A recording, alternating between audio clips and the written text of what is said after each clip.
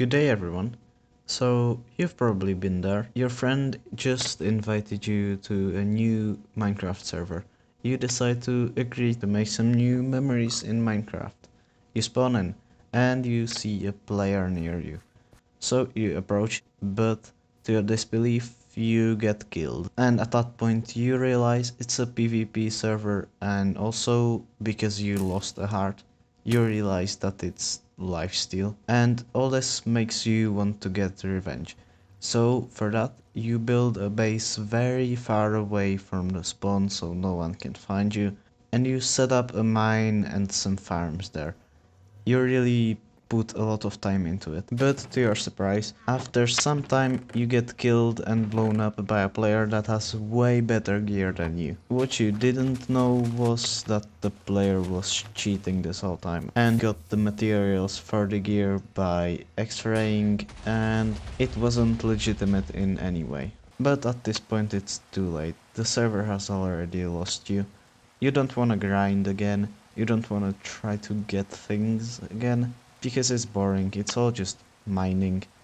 So after throwing some toxic messages in the chat and receiving some, you decide to leave. And 3 days later, the server dies. And this happens again, and again. And the cycle just repeats itself. And eventually, you have lost a lot of your time on these servers. So with that out of the way, what am I going to discuss in this video? Well, you've read the title. Everything I just said can be fixed with a non-PvP server, or also known as a peaceful server, which is basically a survival server where you don't fight nor do any battles, but you build and things like that. It doesn't necessarily mean that you don't fight, because there are some exceptions, but it just mainly means that the server isn't really competitive. So first, I will try to explain all of the problems we have encountered in the intro and you have encountered on that server. Then I will try to explain why there are problems, and then I will try to explain how to fix them. So first, let's go over the problems that you've experienced. The main problem is that the server didn't last long and wasn't fun, but there are multiple reasons for that, and so let's go over them. The first reason would be that there was just too much grind.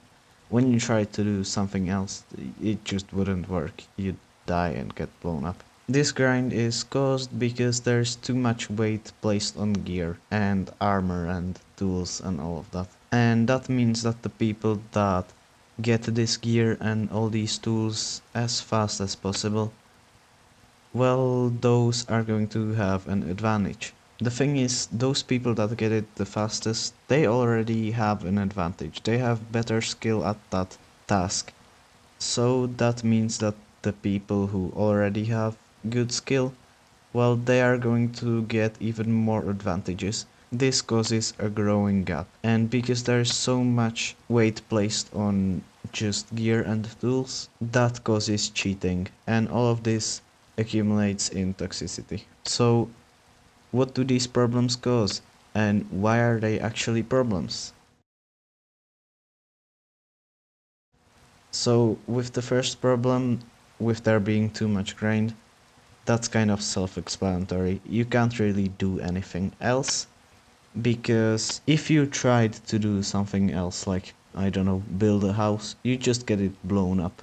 So that means the only real thing you can do is just grind and mine and do the same all over again. And all in all, this just means that you aren't really going to get any new good memories, because there isn't really anything new you're doing. I mean, I don't think anyone out here really enjoys mining or cutting down trees or trading with villagers. It just isn't fun.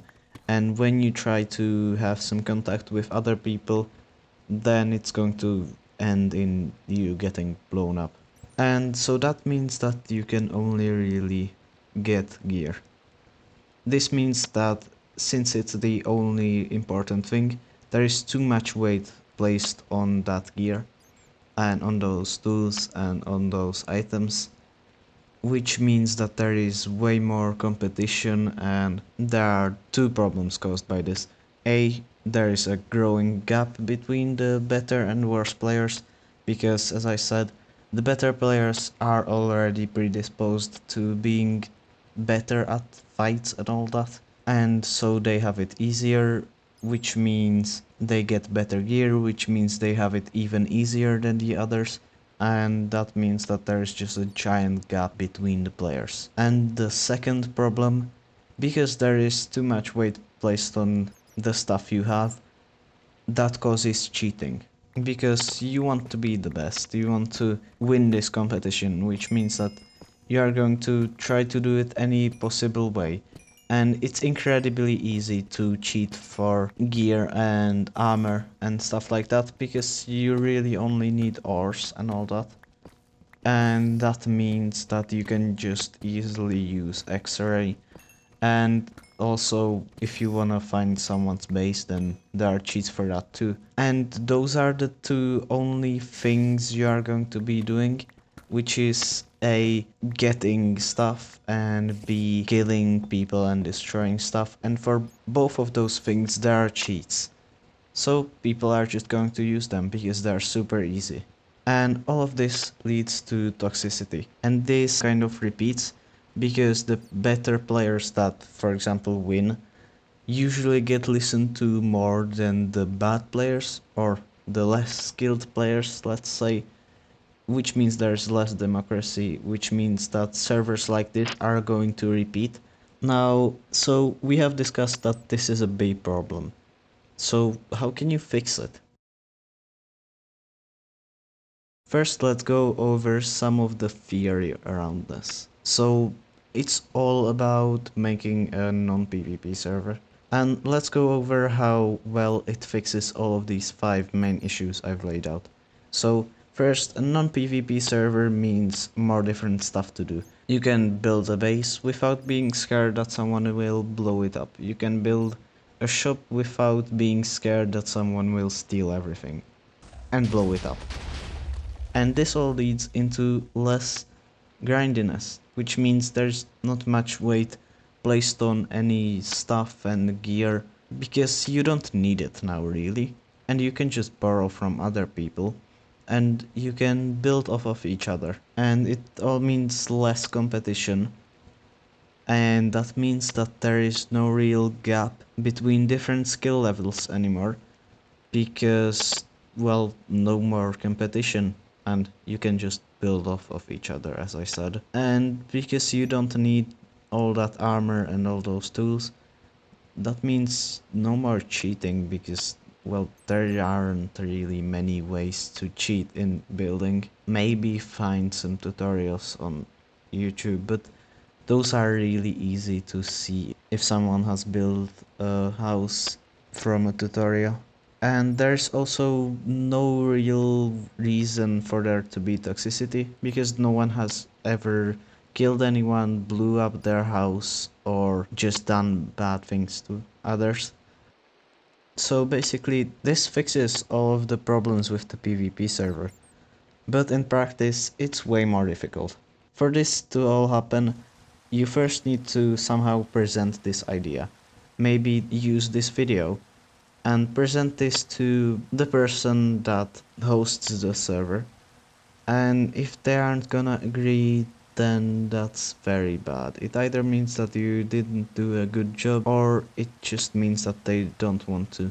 So then there is another different way, and that is to get all of the people on the server to your side. And that doesn't really work well either. So you might wanna try make your server with your people, but still there is that thing of you having to get them to your side. So it's very difficult. So all in all, it is very difficult to make a new non-PvP server, but if you find good people, it definitely has benefits in the long term. There are also compromises. because a non-PvP server doesn't necessarily mean just building and no fighting and no actual fun. Because on non-PvP servers you can just host, for example, events like, I don't know, a battle or mini games or things like that. There can also be some background things taking place, like having a shop and trying to be the best at that, or having some kind of kingdoms and stuff. So there are a lot of possibilities. Actually, I would even say that there are many more possibilities with non-PvP servers than with the PvP servers. So all in all, I hope I managed to bring you over to my side. And before I end off, I want to say that this is all out of my own experience of being on servers like these. And of course, this doesn't apply to every server. There are some great PvP servers I really like for example the Life series, which is made by Grian. But there are also many more non-PvP servers that are great, like Hermitcraft.